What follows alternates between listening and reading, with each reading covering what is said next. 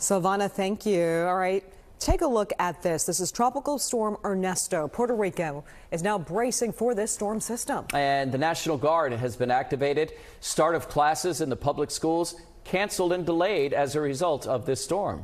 I want to bring in meteorologist Llarisa Abreu with the latest on the track. Good news for us, at least. It appears it's not going to affect the Florida area. It looks like it's not going to affect neither Florida or the entire United States. Of course, we are watching for Puerto Rico. We're also watching the Leeward Islands.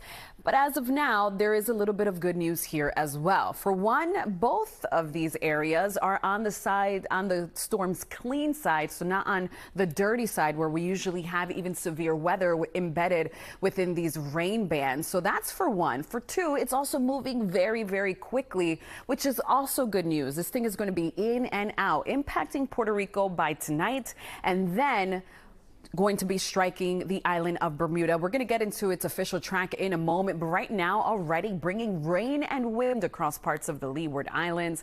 And as of the latest 5 o'clock update, its wind speeds are at 40 miles an hour. So it's still relatively weak, all things considering. These islands can handle it. It's just a lot of rain that it's also producing. So here's the track with it.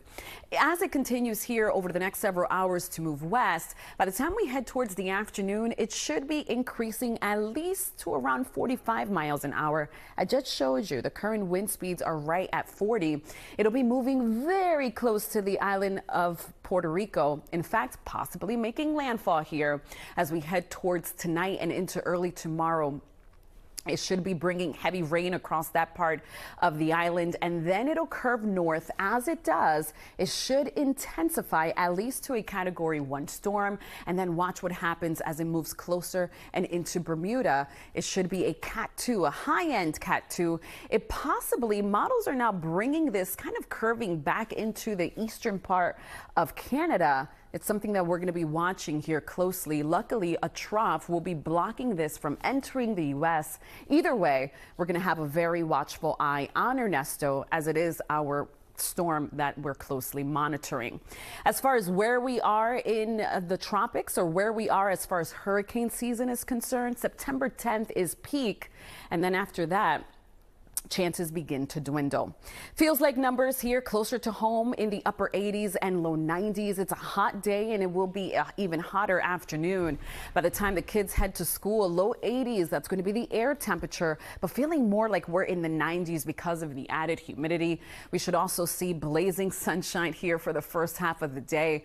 By the time we head towards after school hours, it'll be hot with temperatures climbing to 94, and a few inland thunderstorms cannot be ruled out. I always mention whenever we have these high heat days and of course the high humidity, it's very important to know the difference between a heat exhaustion and heat stroke.